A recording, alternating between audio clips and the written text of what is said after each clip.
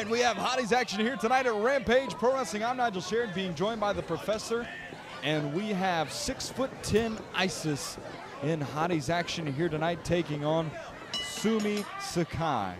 That's a lot of woman, Nigel. Well, you know, of course, last week here at RPW, I had somewhat of an impromptu interview with Isis. I barely come up to her chest. This woman, if you've got to be here live at Johnny G's to appreciate the size. If you can't tell how towering she is over our referee and also her opponent right now, Sumi Saki, straight out of Japan here tonight, doing any and everything to maybe use some of that quickness. Look, I'm 6'2", and she's a full head taller than I am. I'm a you know, big boy here, and that's a woman whose size I respect. Sumi obviously trying to get some sort of psychological advantage in this matchup with Isis, but wait a second.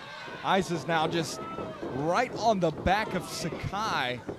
You can imagine that size bearing down on the back. I mean, we talk about 6'10", and when you talk about a woman being 6'10", and Nigel, the size that she is, I mean, you take a look at her. And this size difference, this doesn't look like a match. This looks like child abuse.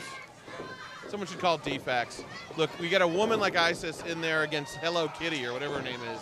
This is just, her name is Sumi Saki, and she's going up top. We've seen this before from Sakai in the Hottie's division. Now Isis just staring Sakai down. Sakai is on the top turnbuckle. Isis is going to take. She was going to try to make her. Oh, what was that all about? Maybe a move out of the Exotic Ones book from Sakai now. I think she set her up.